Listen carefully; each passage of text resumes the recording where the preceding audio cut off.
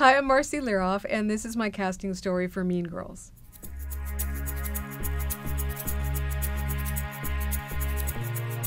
So we finally finished casting the film, and many times on a film they like to do what's called a table read, which we have all of the cast come to a giant room and we sit literally around a table and everybody reads their part.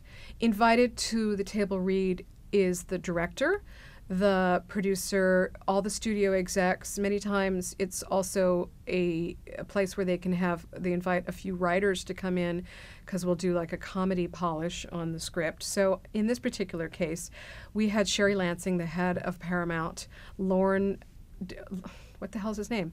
Lorne Michaels, the producer of the film. Lorne Michaels produces Saturday Night Live, you might know, and every single cast member.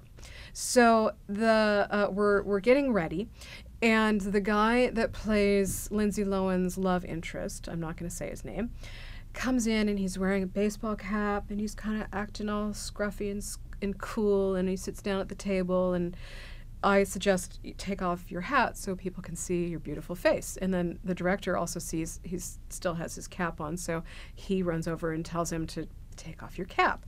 And we go around to each actor and just make sure they're comfortable, and also tell them, you know, it's a table read. It's a weird situation. Like, you're reading it off the page, but you're also acting and you're trying to make this material come alive. And we tell every actor to, you know, sing out. You know, Tina Fey wrote this. She's there. She's playing a role. Amy Poehler's there.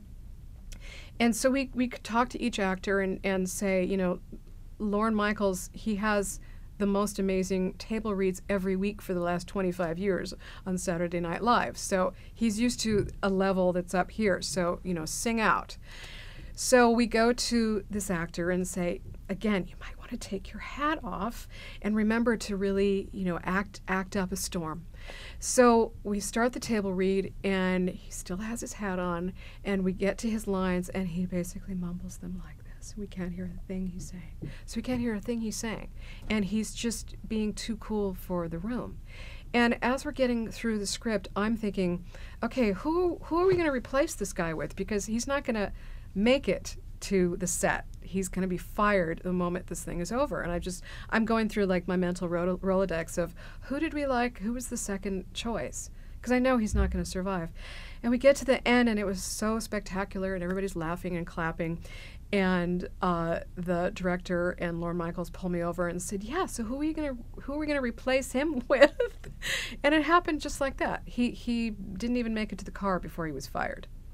So a cautionary tale to actors to listen to your director and listen to the advice they're giving you, and just try not being so cool for school.